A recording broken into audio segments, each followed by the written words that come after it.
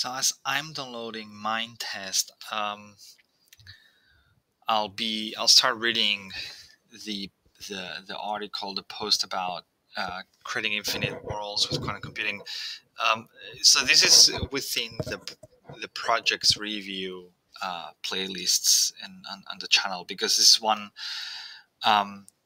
project from James Wooton where he basically generates using quantum computing generates maps randomly. That they can so procedurally generates maps randomly. You can flag them. You can kind of more or less mark where you want grass, where you want certain types of terrain, and then it would just randomly generate those things. And so I was just curious to see how is that all done, and just to play with it a little bit, see what's up, because the idea is that you can then feed that into Mind Test and actually see this really working. Let's see. So from 1980s rock to recent games like No Man's Sky, randomly generated content has become an important part of game design. The techniques for these are far more sophisticated than just coin flips, since the content they provide needs to satisfy an array of complex conditions. For example, a randomly generated puzzle needs to be solvable, a randomly generated level needs to be completable, randomly generated terrain should not have features that trap the player, etc. When trying to ensure that these conditions are satisfied, we can easily run into computational problems that simply take too much time to compute or computer memory to solve.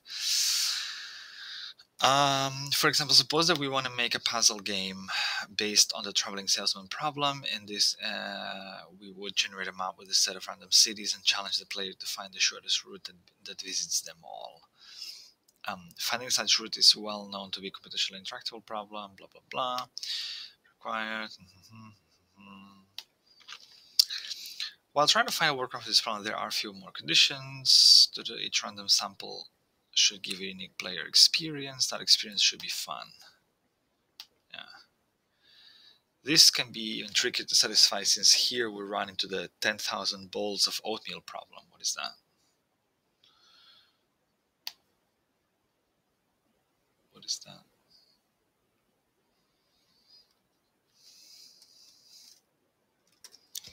So this is way too long. Maybe 10,000. Oh, here you go. Oh, Mind Test failed. Can I retry? Resume. So your algorithm may generate this amount of planets. They may each be subtly different, but as the player is exploring them rapidly, they will be perceived. Will they be perceived as different? I like to call this problem the 10,000 bowls of oatmeal problem. I can easily generate 10,000 bowls of plain oatmeal, with each oat being in a different position, different orientation, and mathematically speaking, they will be all completely unique, but the user will likely just see a lot of oatmeal. Perceptual uniqueness is the real metric, and it's darn tough. In some situations, just perceptual difference is enough and an easier bar to clear. Perceptual differentiation is a feeling that the piece of content is not identical to the last. The user glancing at a line of trees can tell if they are identical or if they are less varied than expected, suggesting unnaturalness. This fulfills an aesthetic need even if no trees are particularly memorable. Okay. Yep. To the point. Oh, so again, you didn't see what I just read. Perfect. I have to get used to the fact that so that's what I was reading. Here. Exactly here. So I have to get used to the fact that I'm recording on a tab. So now we're back here. Oh, come on. Why did I even go to the link? This shows the danger of content that is too random. So each sample is unique. It's unique in ways that humans don't notice or care about. I guess no problem. For content is not random enough. Humans are adept at pattern recognition. If we simply remix the same few blocks, players will soon see through the facade. The illusion of infinite content will be broken. From the computing perspective, being not random enough is a good thing. If generation of puzzles levels and other content has some structure to it, analysis of the content can make use of that structure. This makes it easier to ensure that our puzzles are solvable, our levels are completable, and to compare our player solutions to the best that is possible. Boring, yeah.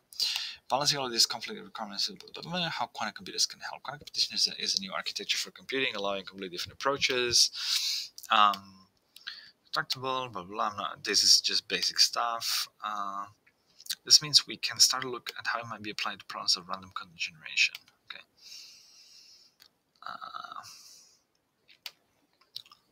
We already know exactly what the software will be able to do.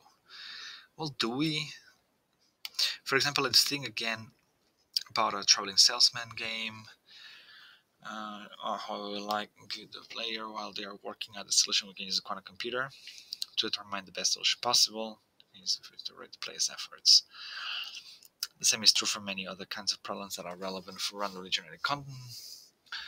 Quantum computers can also generation of random content itself. These devices can be thought of as extremely fancy random number generators, which can generate random distributions that no normal computer even could. For example, Shor's algorithm takes an integer and computes its prime factors. At the heart of it, essentially, is a kind of process that takes an integer as a seed and then spits out random factors of that integer. Computing these factors would take exponential effort for a normal computer, and so it becomes practically impossible for large numbers, but quantum computers will be able to do without breaking a sweat. Shor's algorithm shows that quantum computers will be able to produce random solutions to computationally hard problems, generating good puzzles levels of or terrain for a game can also mean producing random solutions to computationally hard problems. Okay, but how do you do that? So there is indeed here, okay, some code. Interesting. In the rest of this article, we'll create a proof of principle. We'll make some randomly generated but player-pleasing content that can be built. It can be used within a game. We'll show that it can be done in the current era of quantum computing, which means using simulators and prototype quantum hardware. And we'll show that it can be done fast enough to fit in a loading screen. With this, we'll show that the era of generating random content in the quantum is here, not coming soon, not decades away. It's something we can start doing now. Conclude the image as a proof of principle to show that playable content can be quickly generated and service experiment with quantum computing for them. Yeah. Since this is going to involve some coding and occasional bit of mathematical notation, we'll move over to Jupyter Notebook. You'll find it in the box below. Okay, so we're here, and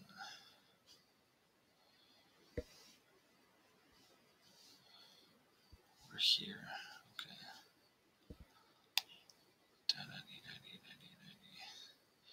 Can I open that on a? Let's see. Open link in a new tab, and then I'll copy paste it. Oh yeah. Oh yeah. Oh cool. So give me a second, because it's gonna be easier to read, I guess. So in this first experiment, we will look at one of the simplest and most useful types of content to generate, height maps. We'll store these as Python dictionaries whose elements z, x, y will store the height at position x, y. Okay. Rather than just printing these dictionaries to screen, it would be nicer to see them as an image, so let's define a couple of functions to do that. Height to image. Okay.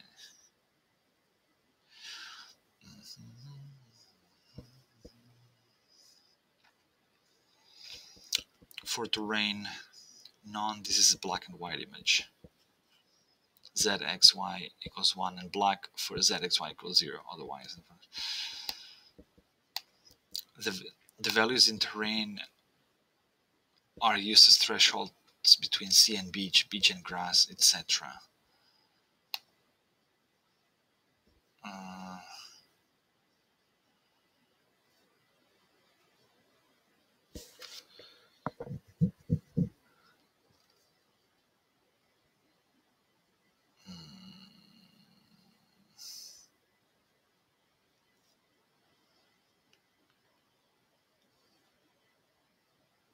Okay.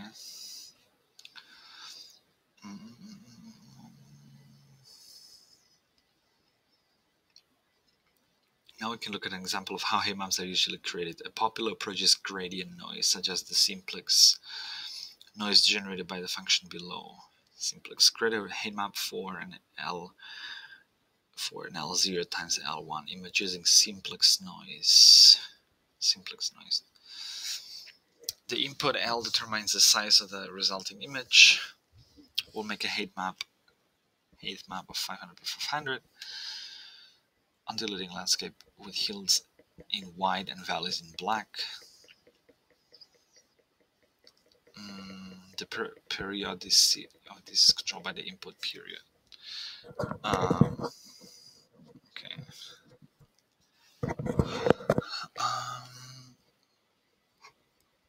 What are these though? The terrain. This smaller than terrain 0, terrain 1, terrain. The values in terrain are used as thresholds between sea and beach, beach and grass, etc.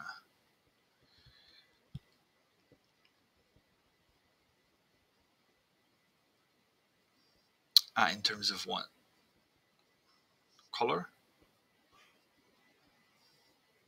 Yeah, I guess that's color. Okay.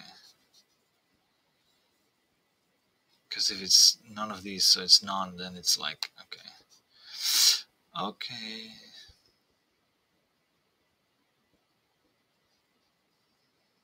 Yeah, and so that's the RGB, I guess, of that position. Okay. So we've got this here. Whatever that does. To get something more like a real mountain range, gradient noise of different frequencies can be combined with different weights. As a simple example, let's make a mix with 80% of the same frequency, with so before 20% of a higher frequency.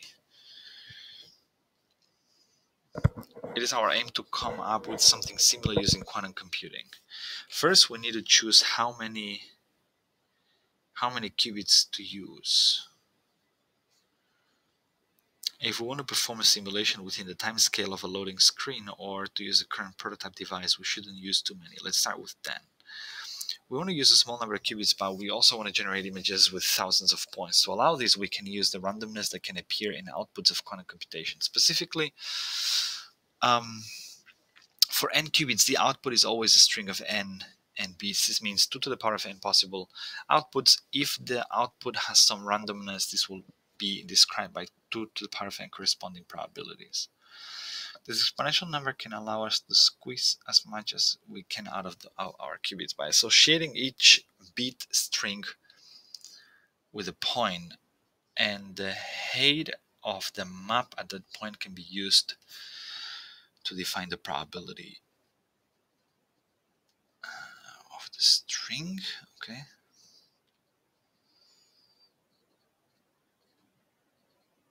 Okay.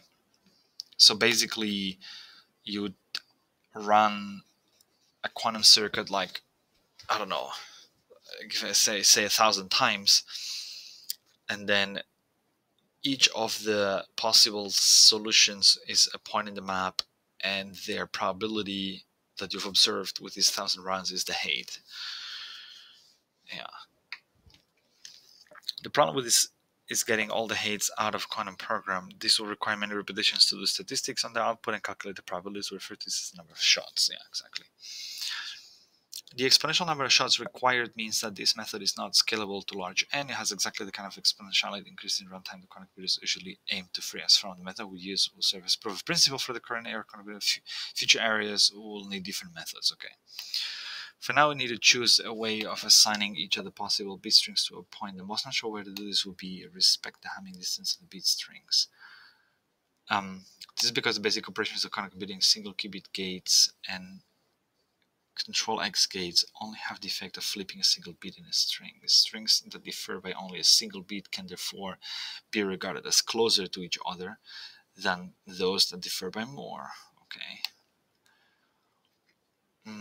With this in mind, we'll set all the n-bit strings represented a hypercube, a shape that exists in an n. This is a bit exotic for our needs since we want to generate 2D map. We therefore need a way to squash a hypercube into 2D surface.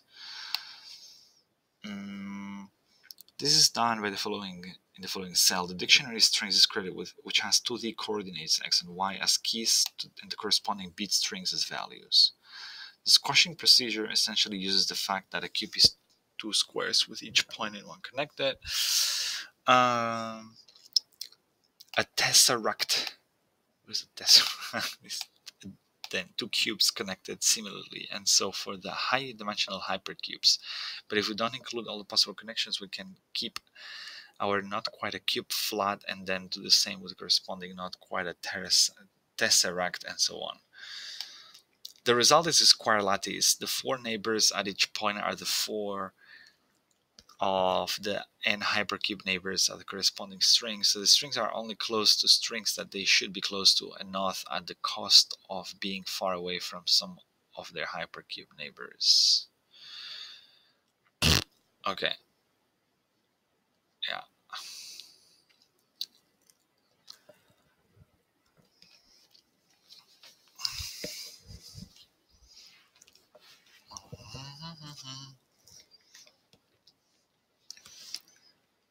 So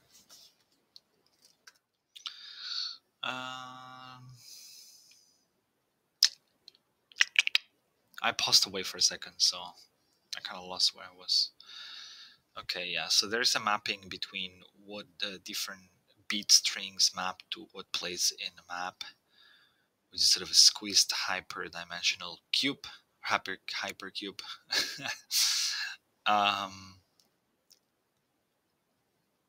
Yeah, we'll be using Qiskit to do our quantum computation, which gives an output as a count dictionary. How many of the shots, repetitions, it's going to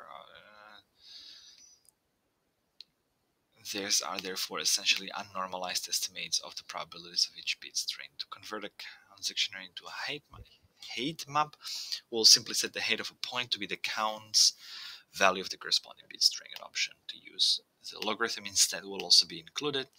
We then normalize that's probably for cases where those amplitudes are too low, too small.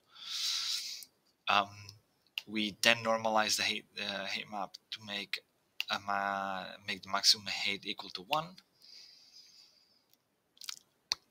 and the minimum equal to 0.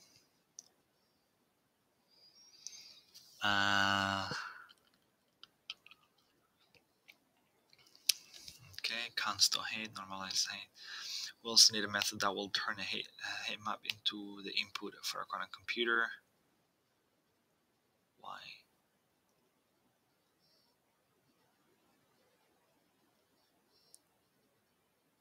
Why the input?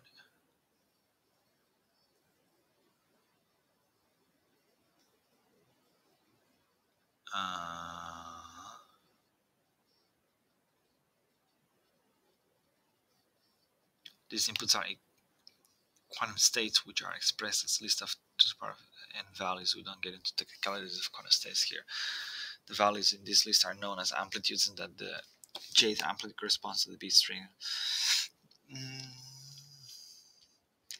Specifically, if we were to run the quantum computer immediately after loading the input, the amplitude of each string would be the square root of the probability of that string appearing in the output.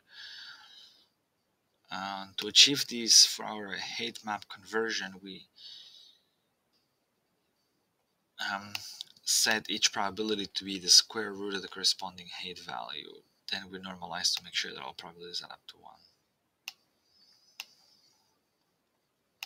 Okay.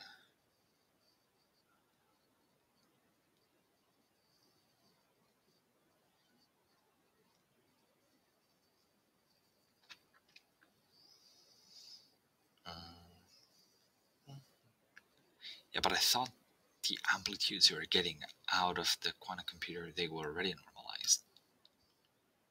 Am I getting lost in here, or there's...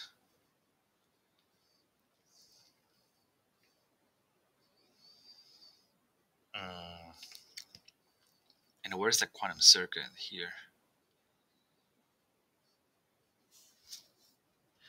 To test how this new function uses simplex nice to make a heat map, generate a grid and associate its position to a bit string, then create the corresponding quantum state. Okay, so that's just a test. I've printed the original heat map without all the conversions, but at least it seemed to work. Now this is something useful. We'll make a simple heat map with arbitrary chosen points scattered here and there. We could generate this randomly, manually. We'll do this with Jupyter widgets.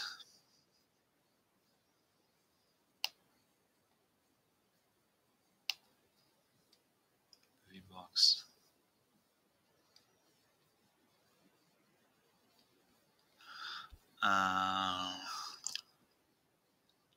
As set up by the function below.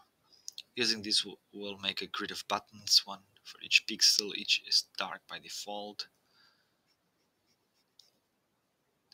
So we're creating a heat map of what do we want to have in terms of terrain type.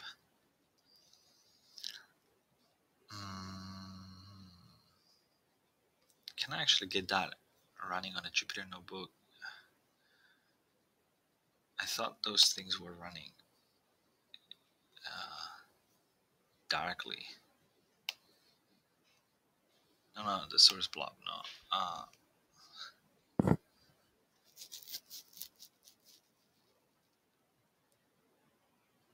Can I not, like, no, sorry, that's not what I want.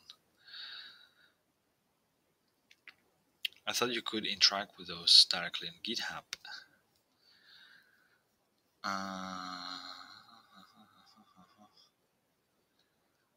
Can I? What if I fork it? I probably shouldn't have done this. Shouldn't have done this probably.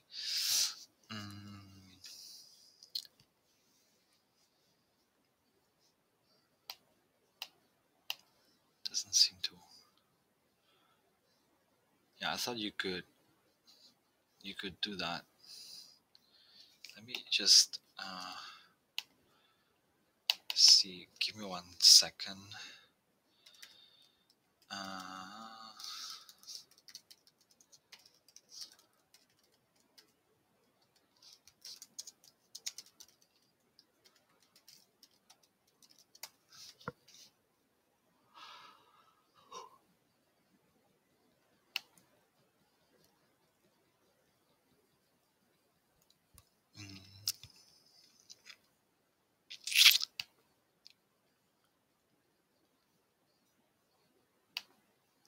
I don't know. Let me just go through that first quickly. Then maybe we'll just load this. Where was I? Here. So yeah, then you're making the points. This will be used as the seed. This will be used as the seed for what I'm calling quantum tartan. For this, we convert the seed into a state to be used as input. Okay. So you're gonna create a state. I see. So you're gonna create a state based on that, and then shoot it into the quantum computer, apply some transformations, and then read out the probabilities. Okay.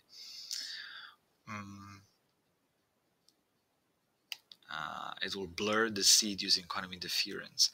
Okay, so the whole purpose of this is just to blur the edges so they smoothly transition between types of terrain. For this, we convert. Okay. For this, we convert the seed into a state to be used as an input, and a simple quantum program is run to blur the seed using quantum interference. The output is then turned into a heat map. The following function does this using a simulator by default, use a real device, blah, blah, blah. The seed argument of the function is the heat map generated above. The theta argument controls the amount of quantum blur that is applied. A pre-made grid can be supplied to the function, or you can just let it generate one itself.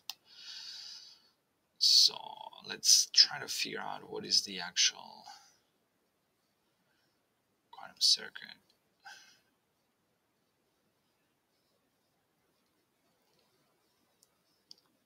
Just Y rotations?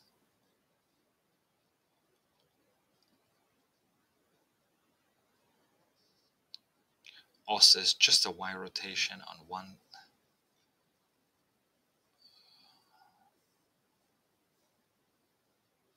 But how do you, what is the input? What is the seed? How do you make the seed?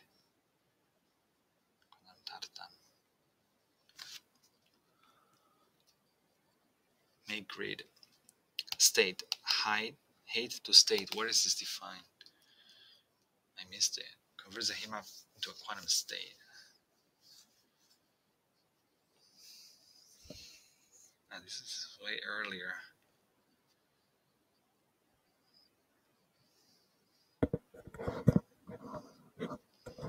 Method turn the heat map into an input for a quantum computer. These inputs are quantum states, which are expressed as a list of to the power of n values. We won't get into the technicalities of quantum states. So it actually turns that into...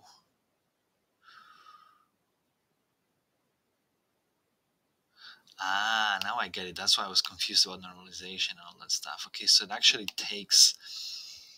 It turns it into the vector state that you see if you go to the IBM. Let me see if I can show you IBM Q experience. It's been a while since I went there. Maybe they've made some updates to the circuit composer. I don't know if it's gonna load because I'm on a bad network. Oh, there's some. I see some different loading. Interesting. New circuit. Clear. Yeah. So this is this vector here. I guess that's what's happening. That's the vector that you're supplying. I mean, not this one, but the squared of these, and then that's why they normalize it, make sure that it makes sense. Have they changed anything here so far? Not much. Measurement probabilities. There's still some errors. Okay, info.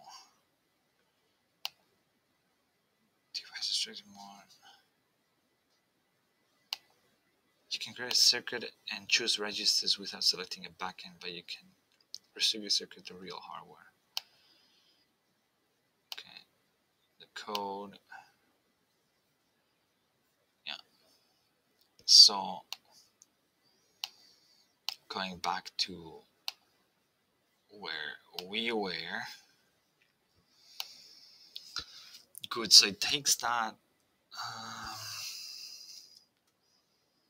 hate the state.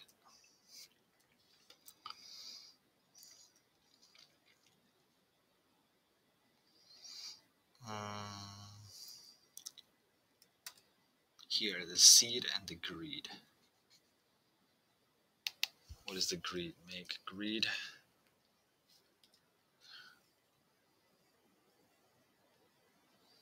Make a dictionary for whichever point in the grid is assigned a unique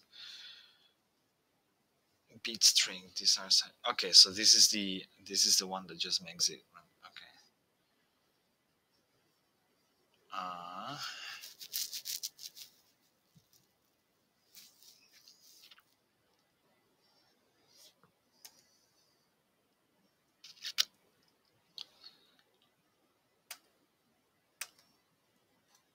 String is used in the center.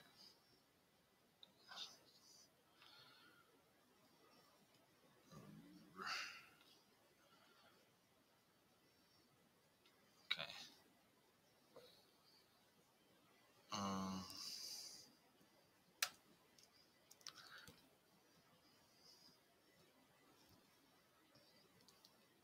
Then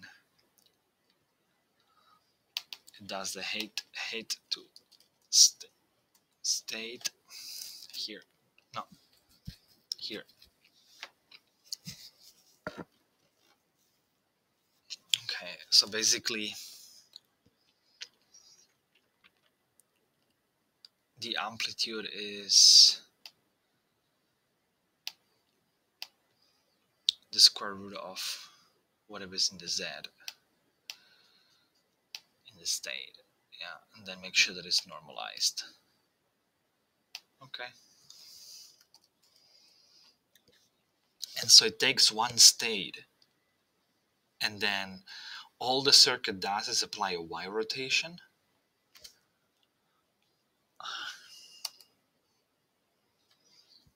Because it gets a circuit, it initializes the circuit with the state, and then just applies a Y rotation,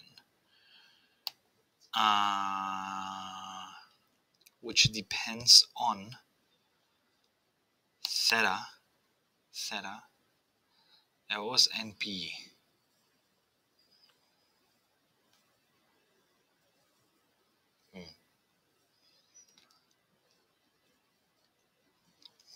The backend. This is all just getting the backends and whatever, and then getting the jobs, and then basically get the counts, and then counts to height. Okay. Now my question is, why would a Y rotation blur? I mean, if this is the seed and that they use the same one here as an example, that's definitely not. So quantum jump initiated running quantum computers is the fastest thing in the world.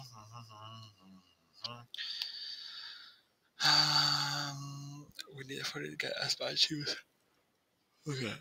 This we can use the fact that there are many ways to squash a hypercube. The grid used to generate the image above is not unique, and we can easily get more by simply shuffling all the bit values. This is done by following functions in order to generate a new shuffled version of the height map.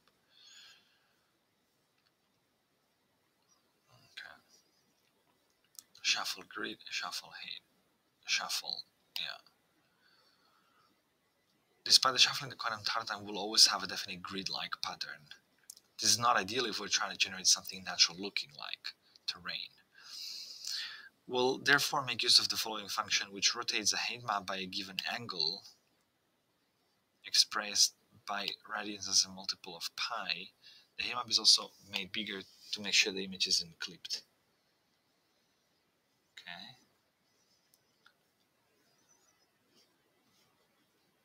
For the 10 qubits we've used, the images we're generating are 32 by 32 pixels. That's not really enough to make something like a map in which we can play a game. A world in the Raspberry Pi version of Minecraft, for example, is 256 per 256 block size. To make such a world, we can weave together many patches of quantum tartan. For example, let's make 100. Okay.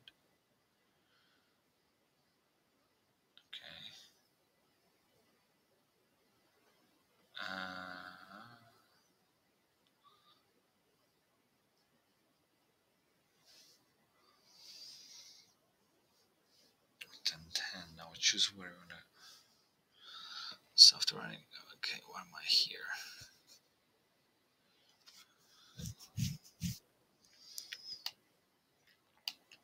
Next, we'll create a heat map Z's, which will contain the basic features of the final terrain. Again, this will be input manually. After running the cell below, we put some white points in the resulting map where you want high ground to be. The more points you put in the area, the higher the ground. Now you choose where you want the low ground to be, under or close to sea level. Your inputs give us the following. Very basic map. Now we apply blur on this to smooth it out. Okay, but now here we've got it. No, what blur? Blur. Okay, but that doesn't have any quantum stuff in it.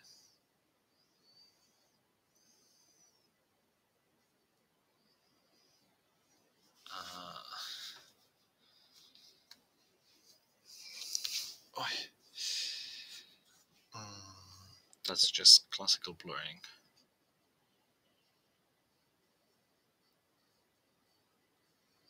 Now you can define the function that generates our map.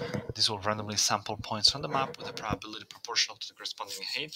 Patches of quantum tartan are then placed in these positions to create the terrain.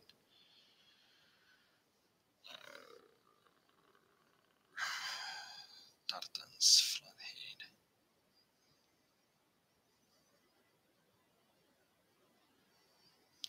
For tartan in tartan, so for each block, for each portion of the map we're doing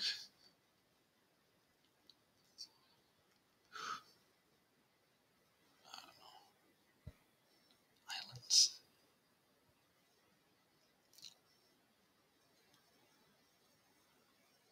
The entire computational time required for this is under a minute. It's a reasonable time scale for loading screen.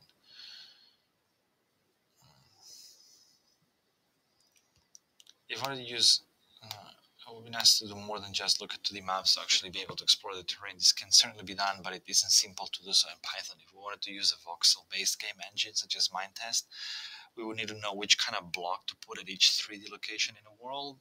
The following functions do exactly this. The first creates a dictionary with 3D coordinates as keys and strings as kind of material type of as values. Okay. So that basically makes the blocks. That's not probably worth diving into the how.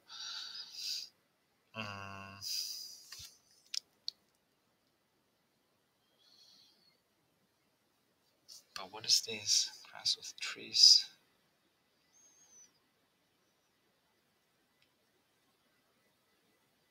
The roof is always a mineral. Torch. Sand at H and then water up to sea level. Sand and a water source. What is this H? Ah, it's the height of a block. Okay. Yeah, that's just classical stuff just to make the blocks work out, and then you can save the blocks and probably run this in Minetest. Okay, but so this is just the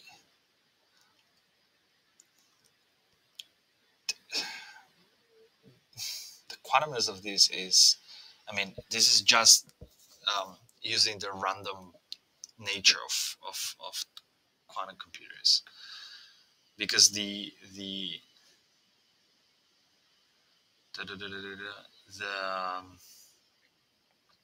quantum circuit here just applies a Y rotation.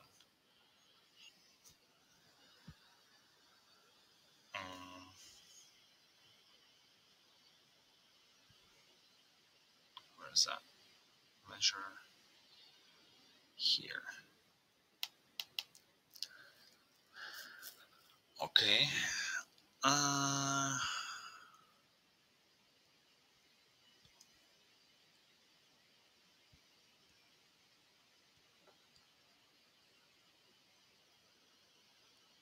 So it initializes the state.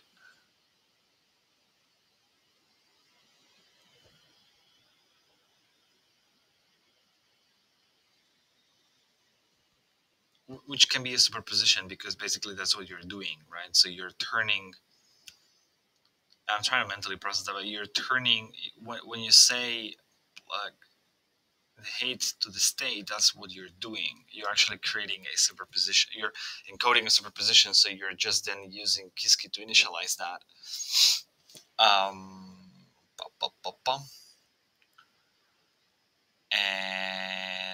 And then you just apply a Y rotation, and that's supposed to do what? Smoothen out things? That doesn't smoothen out things. That just messes up stuff.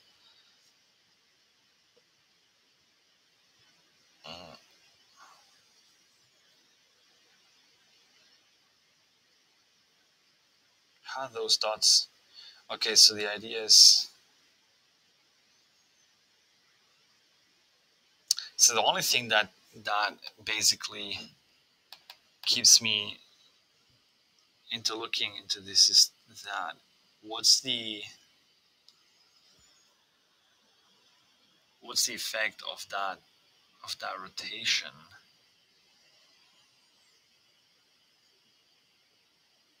because for this we convert the seed into a state to be used as input. Then a simple quantum program is run to blur out the seed using quantum interference. That's why it's a Y rotation, because it's the same. It's the same. It would have the same effect like as a Hadamard, right? So you're rotating. Okay.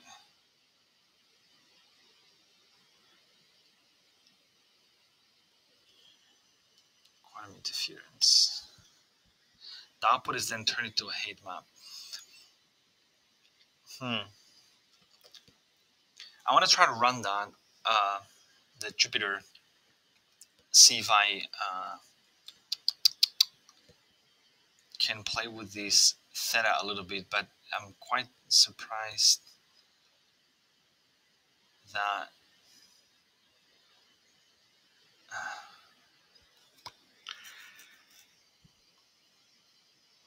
so it's supposed to see those things are supposed to be, because here there's a lot of them, and so it's supposed to be this part in here, and then there's like a bunch of points in here that make that, right? But at the end of the day, I wouldn't call that blurring. I mean, that's kind of confusing, because I don't think that's what's happening. Something like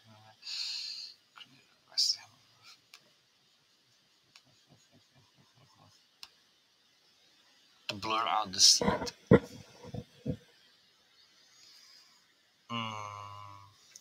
Okay, so how can I run that? So can I just download it and then see if I can?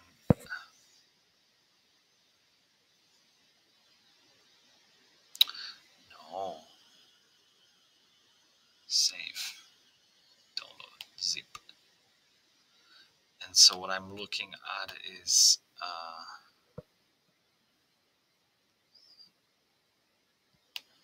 I thought you could play this. I thought you could do this with GitHub. Why you cannot? You could go into interactive mode. Give me a second. Jupyter browser interactive.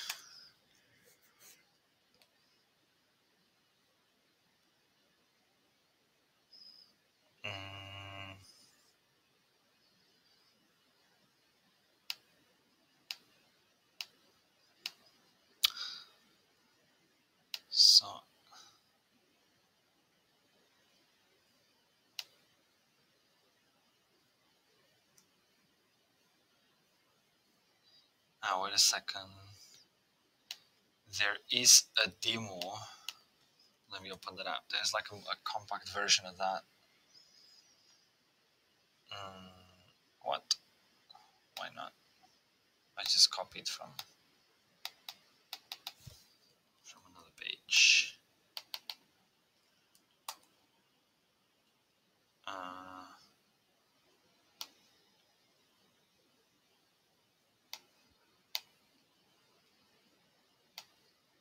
Let me go back to here and let's see if I can find the island generation thing.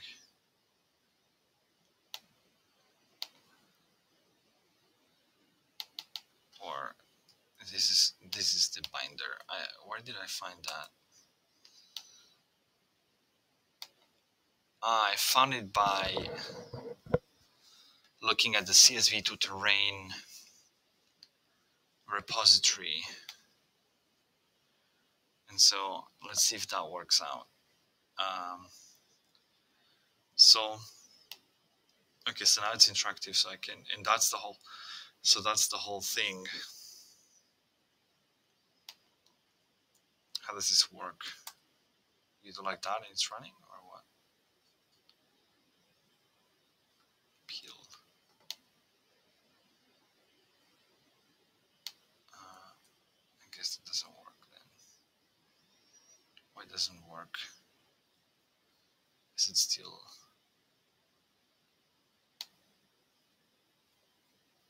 I want to run this.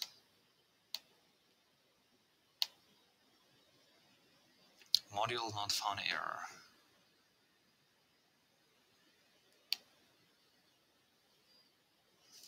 So let me just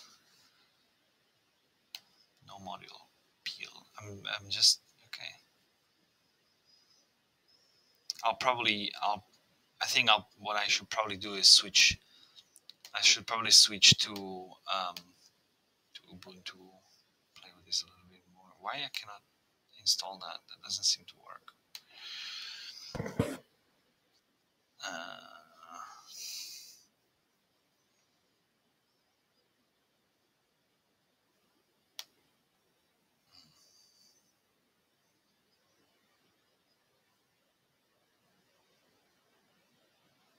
Import image, maybe.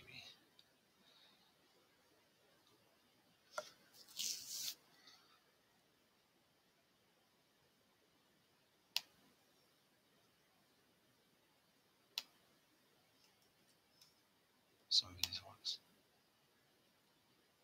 No model name image. Okay.